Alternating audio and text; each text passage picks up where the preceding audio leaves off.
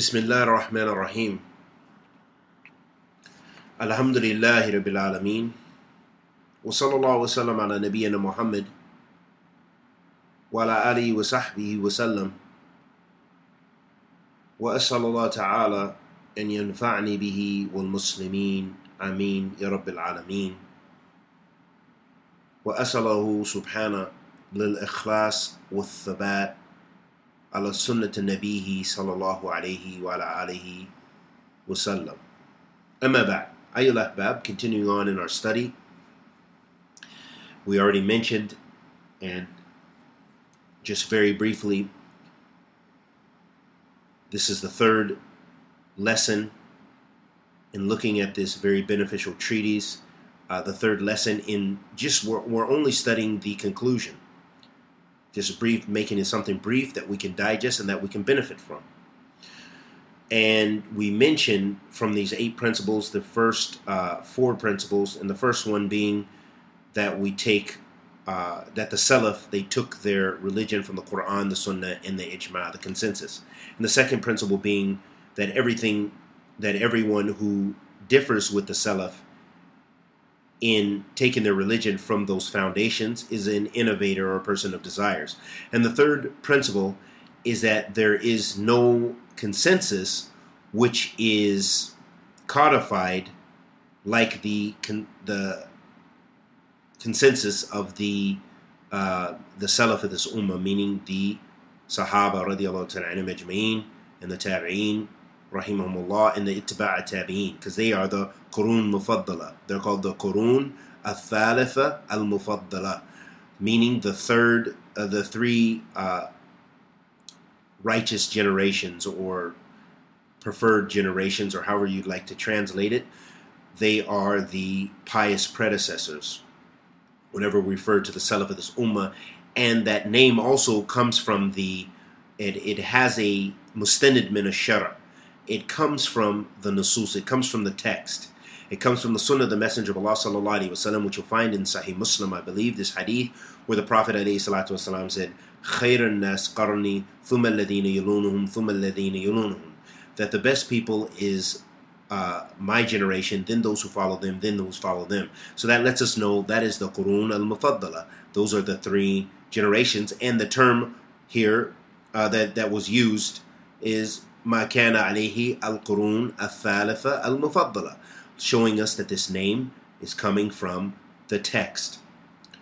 And then the fourth thing, the fourth qaida, was that the Jama'ah is, the foundation of the Jama'ah is what the Sahaba radiallahu ta'ala anhum ajma'in were upon, and we already mentioned the dalil from the hadith of the Messenger of Allah sallallahu alayhi wa alihi wasallam pertaining to that. Moving on to the 5th qaida, al-qa'idah al-khamisa, كل مسألة اشتهرت موافقتها للكتاب والسنة والإجماع تعد أصلا من أصول أهل السنة والجماعة. So this is the 5th principle that he mentioned, hafidhullah ta'ala, and he said that every issue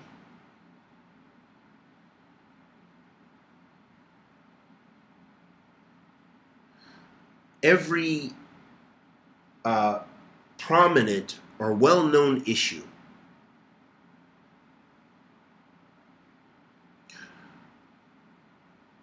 is in accordance or in agreement.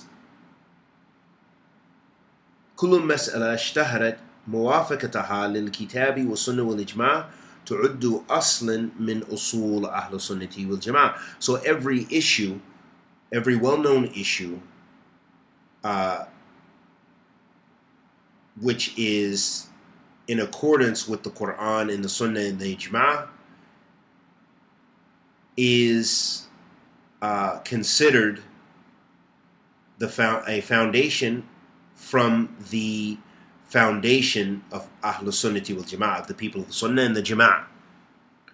So, letting us know that that's how when we say our usool, and someone asks you what your usool is, or what your minhaj is, or what have you, your aqidah, and you say it's the minhaj of the Salaf, or it's the minhaj of Ahl Sunnah wal Jama'ah, or the minhaj of Ahl Athar, or the minhaj of Ahl Hadeeth, or whatever you say, or I'm Sunni, or what have you, all of this usool and these foundations, they are taken and in agreement with the Quran and the Sunnah and the Ijma', meaning that that's where our usool comes from.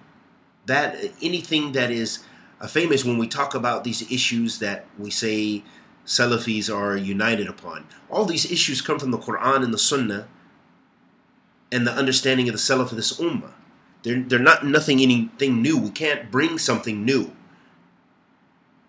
We can't say, they have to be they have to come from these masail that they, as far as being the usool of the religion, the usool it's already our foundation is already codified for us, and it's already established for us in the Quran and the Sunnah and the Ijma', and that's what makes up the usool of Ahl Sunnah wal Jama'ah, not something else. We can't come up with something new and say that this is a new usool, a new foundation in the religion, because it's already been codified for us from those sources that we've already mentioned. Then he mentioned, Hafidhullah Ta'ala, Al-Qa'idah Sadisa, Mukhalafatu Aslin min usul Ahl Sunnati wal Jama'ah bid'ah. So this is very important. And then what follows it is another mas'ala, and so we'll go right into that mas'ala after this. He said that the sixth principle is that differing with a foundation from amongst the foundations of Ahl Sunnati wal Jama'ah is bid'ah. So, for example, someone who, from the usul of Ahl Sunnah, is that we believe that Iman fluctuates. That our Iman raises with doing good deeds, and it decreases with doing bad deeds. So sinfulness lowers our Iman, and righteousness raises our Iman. That's from the usul of Ahl Sunnah. If someone comes and they say, as many sects have, from even the early, during the time of the tabi'een, wa tiba' tabi'een, there were those people who innovated in this aspect. Some of the people, some of the various sects that came in, especially after them, began to deviate with regards to this usool. This is a foundation, this is a usool principle which is well established from the Quran and the Sunnah of the Prophet sallallahu alaihi wasallam, and the understanding of the Sahaba radiyallahu ta'ala anhum ajma'in. But then later people came and they began to question that and say, well, I believe that Iman is constant. So everyone is a believer as long as he says, La ilaha illallah, ashhadu an la ilaha illallah, wa ashhadu anna Muhammadan Rasulullah, even if he does no actions. So some began to say that actions do not enter into Iman. So this was irja.